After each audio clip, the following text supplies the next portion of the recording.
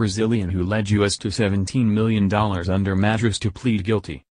Boston, Reuters, a Brazilian whose arrest led U.S. authorities to discover $17 million hidden under a mattress is expected to plead guilty on Wednesday after being charged with trying to launder funds tied to one of the largest pyramid schemes ever. Cleber Rene Rizerio Rocha, who prosecutors said tried to help get millions of dollars out of the United States that a co-founder of TelexFree Inc. left behind when he fled the country, is scheduled to enter his plea in federal court in Boston. Rocha, who faced conspiracy and money laundering charges, has been held without bail since his arrest in January. The 28-year-old's lawyer did not respond to a request for comment.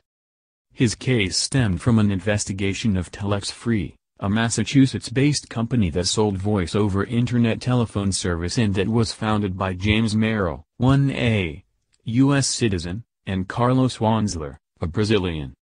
Prosecutors said TelexFree was a pyramid scheme, making little to no money selling its service while taking in millions of dollars from thousands of people who paid to sign up to be promoters and post ads online for it. It collapsed in 2014. Inflicting more than $3 billion in losses on nearly 1.89 million people worldwide, prosecutors said. Merrill was arrested in 2014.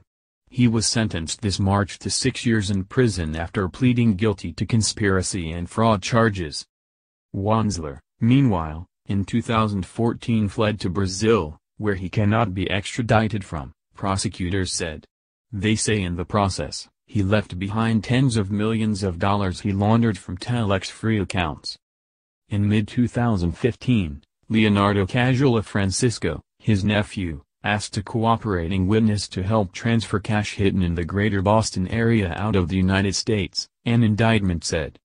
The pair agreed someone would be sent to the United States to deliver the money in increments to the witness, who would send it to accounts in Hong Kong where it would be transferred to Brazil, prosecutors said. In December, Casula sent Rocha to the United States to deliver money to the witness, an indictment said. Prosecutors said that following a January 4 meeting in a parking lot where Rocha gave the witness $2.2 million in a suitcase, federal agents followed Rocha to a Westboro, Massachusetts, apartment complex. After Rocha was arrested, he then helped agents locate the apartment, leading them to find $17 million hidden under a mattress, prosecutors said. Reporting by Nate Raymond in Boston, editing by Lisa Shoemaker.